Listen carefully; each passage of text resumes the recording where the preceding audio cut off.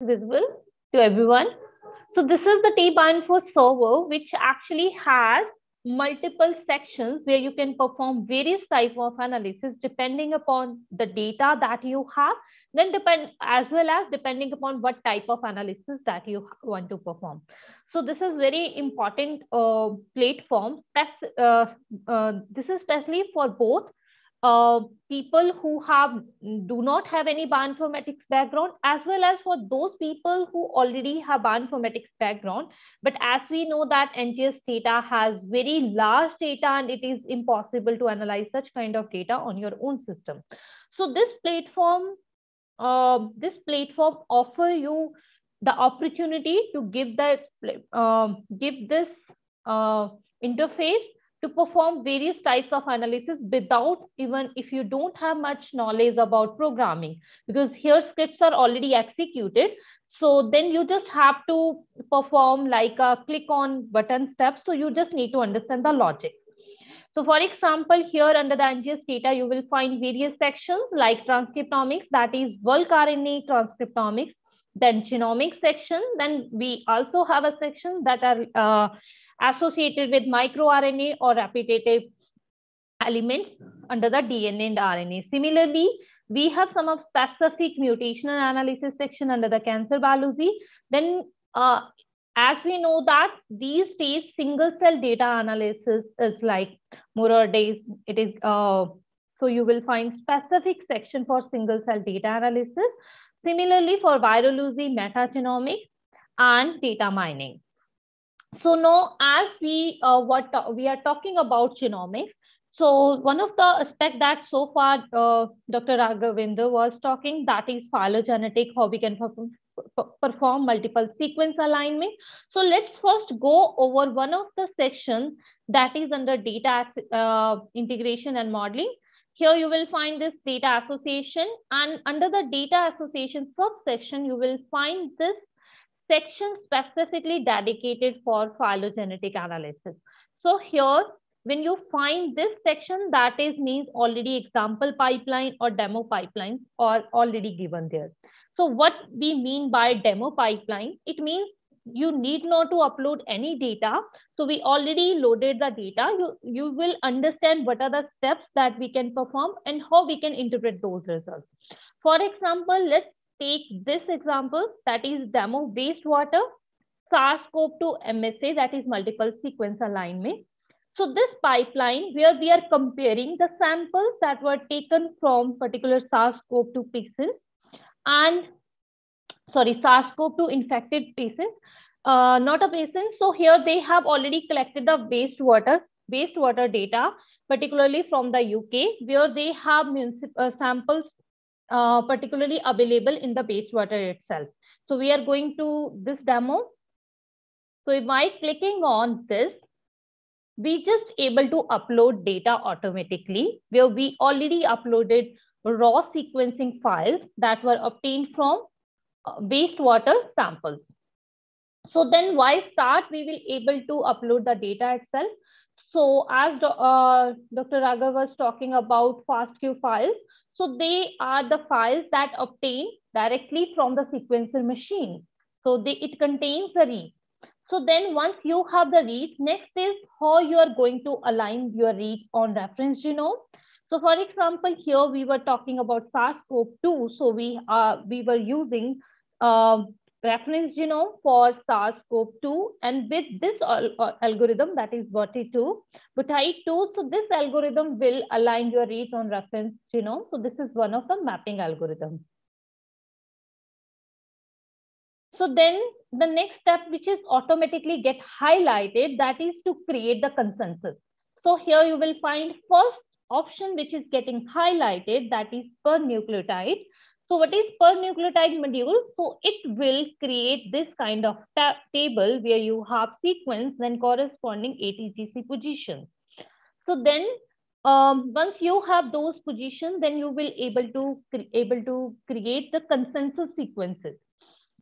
So once you have the consensus sequences, then we can perform multiple sequence alignment that will align our consensus sequences that were obtained from different samples. So it automatically aligns all those algorithms, sorry, all those sequences. So specifically here the algorithm that perform multiple sequence alignment, that is omega W. So then once at the nucleotide label, you are able to align your sequences.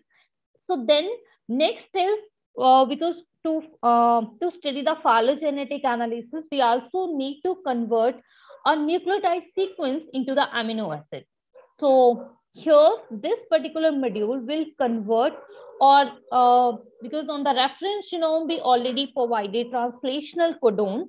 So translational, with the help of translational codon, so your nucleotide multiple sequence alignment sequences will be converted into the amino acid. Next is you just selecting the codon position. So then, so after you're able to perform multiple sequence alignment successfully, next is how you can generate phylogenetic tree.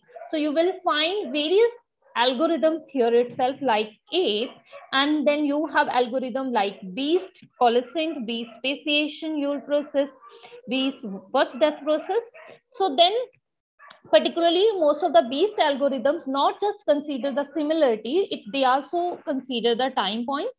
So you can, here we are using this BEAST patient birth death process algorithm to perform phylogenetic analysis or to generate a phylogenetic tree. So then once we able to perform the steps, next step which is getting highlighted here, that is end. So once we able to end the pipeline, so we will able to direct it to this interface where you will able to get the all the output files. Since this is an already an example pipeline, so we are immediately able to get the results. But yeah, in case when you are doing all this analysis on your sample, usually it takes sometimes depending on how many samples you are uploading. So it can take 1 or 2 days if you have very large number of samples. If you are just using very few number of samples, in that case, it can take maybe 1 hour or something like that. Now let's look at what kind of outputs that we will obtain. So let me first show you, for example, simple phylogenetic tree. So here you will find even a PDF file. This is the PDF file.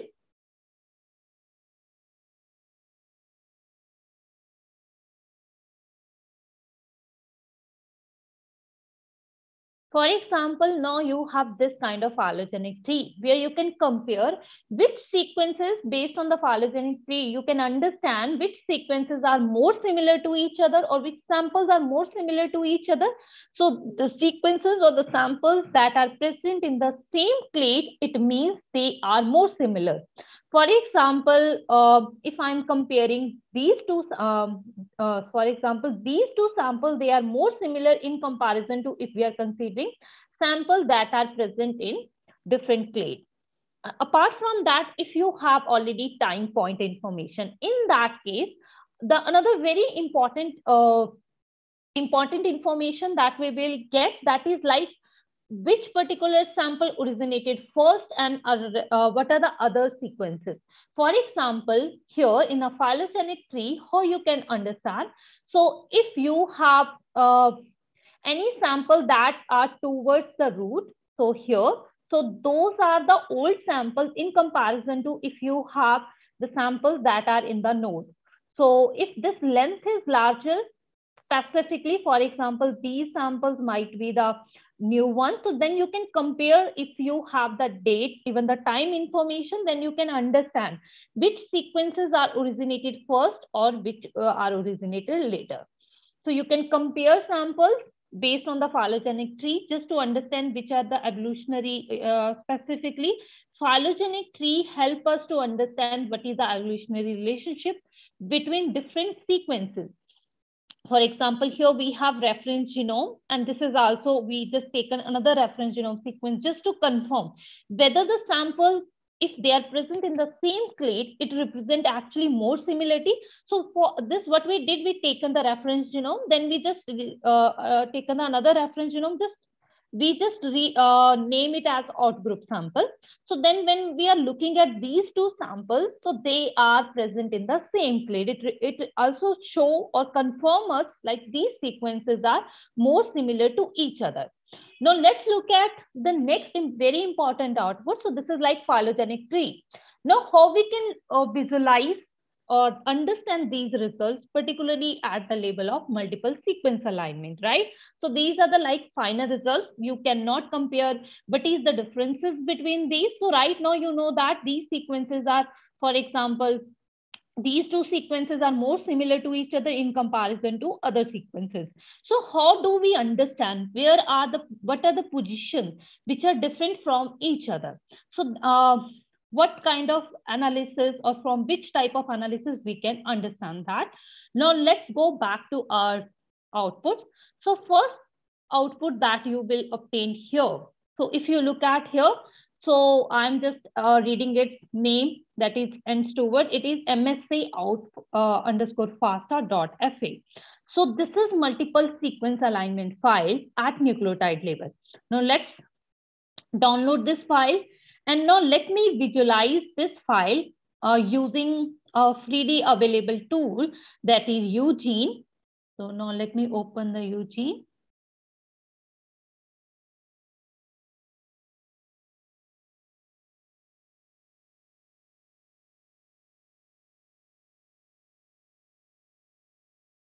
So this is the sample that we downloaded right now. So let's open this here. Now here we have multiple sequence alignment at a nucleotide level.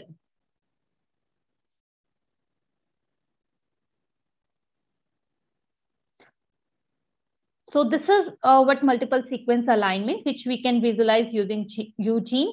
Now how we can identify where are different sequences, or all these sequences are mutated, or where there is a mutation. For example, whether you are considering with respect to reference genome, or you considering a specific sequence or a sample. So how we can find out what are those mutations? So on the UGene, you will find this option that is looks like a graph.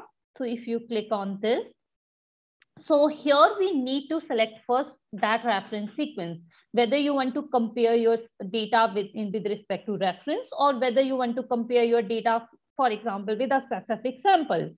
If you have, like, you are considering control samples, right? So I am comparing my data with respect to the reference genome. So this is also my reference genome, and I'm just scrolling these samples in this way. So first I have to select a reference genome. If you select it here, just select this sequence, then go to the reference sequence. So here you're able to select this. Now, how we can identify how many mutations are there? So we can find number of mutations as well as percentage of a mutation. Let's look at first simply number of mutations. So here you can select this option, show distance column. Then you can go to the count. So here you will find this column, score column. So these are the sequence name and or sample names. Then you have this score column that will let you know how many mutations are there in comparison to the reference genome. This is a reference genome. So how we can compare it? So we can look at, for example, this is the same sequence. We just named it different. These are both the reference genomes. So there are 0 mutations.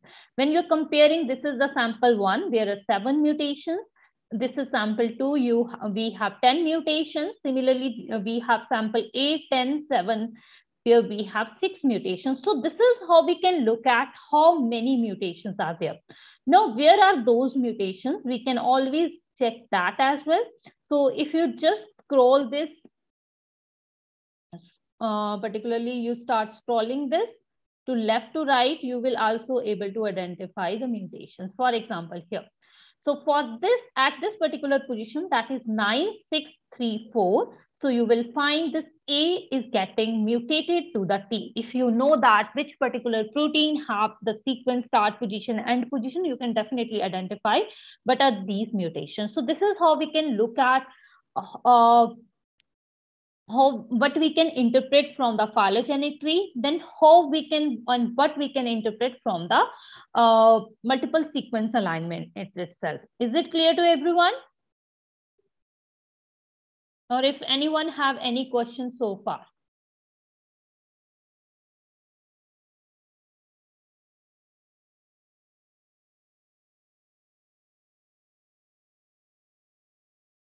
Okay, Daniel. Anyone else? If you have any specific question, please feel free to ask your question before I move ahead.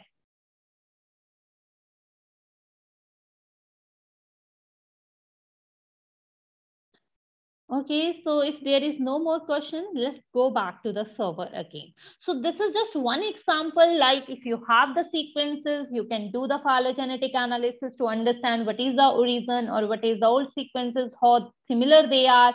So then what are the different, where and what are the positions where mutations are taking place? You can perform those kind of analysis using MSA. So then what other options that we have? For example, we have, this is with respect to the viruses. Then we have specific, for example, when we are comparing cancer and the normal sample, let me take one that kind of example where we are comparing or try to find out somatic mutations in the cancer. So let's go over again here under the genomics section. So here under mutation variant, parallel analysis of mutation variant data. Let's take this cancer normal mutation analysis, or I have simple already results as well. So yeah. So this is variant calling cell line where we already computed some of the results as well. So under the variant calling,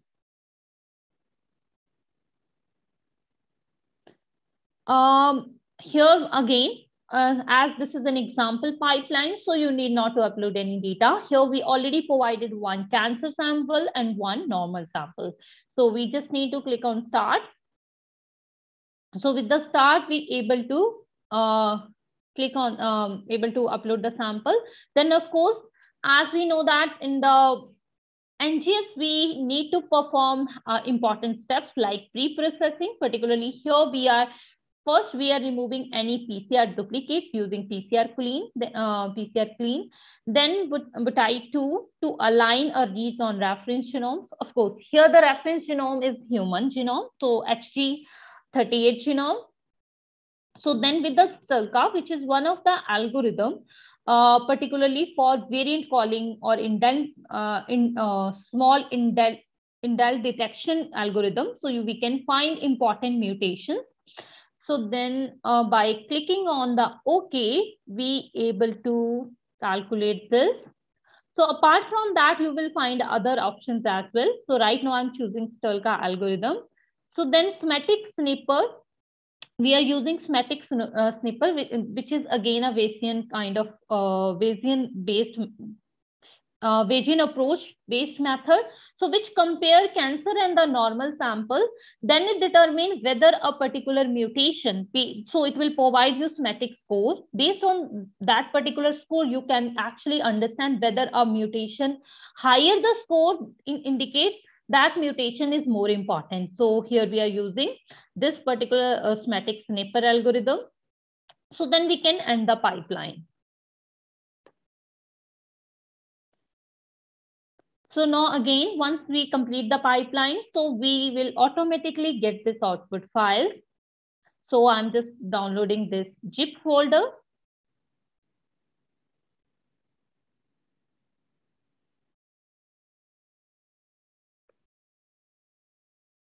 Meanwhile, it is just downloading. Let me look at if there is any question in the chat box.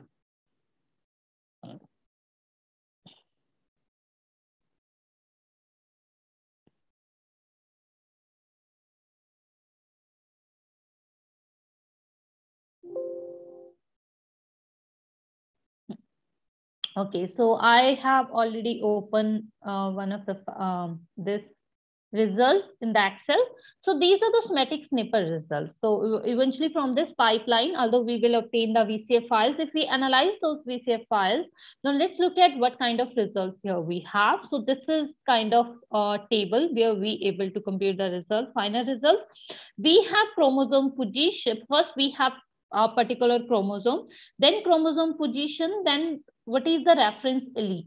So exactly what was the reference gene, a reference base or reference nucleotide in case of the reference genome. So then we are comparing it with respect to cancer in the normal sample. So we have, this is tumor sample and this is normal sample. Now, apart from ATGC, you will find some of other nucleotide here like R, G, Y, but it indicates. So these are the substitution mutations. Substitution means A, of course, A could be addition mutation. So then we also represented, for example, M. M again indicate it is addition mutation where in addition to A, the C is also getting added. Similarly, you will find W, there is AT, R indicate AZ. So these kind of different positions corresponding exactly what they represent. Now, based on the somatic score, you can understand whether which particular mutation is more important.